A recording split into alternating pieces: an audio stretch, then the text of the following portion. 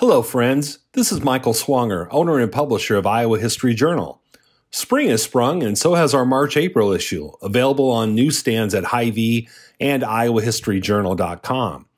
If you are captivated by the magic of radio, pick up the March-April issue of Iowa History Journal and focus on our cover story, Making Waves, the first of our three-part series about the centennial of Iowa radio stations. You can also read stories about the University of Iowa's 175th anniversary, the farmers' holiday strike of 1932 that led to tense standoffs with law enforcement officials, the humanitarian efforts that prompted the creation of the Robert D. Ray Asian Gardens, and actress Margaret Lindsay from Dubuque, who appeared in 88 movies. Get your copy of Iowa History Journal at Hy-Vee or visit iowahistoryjournal.com to subscribe today.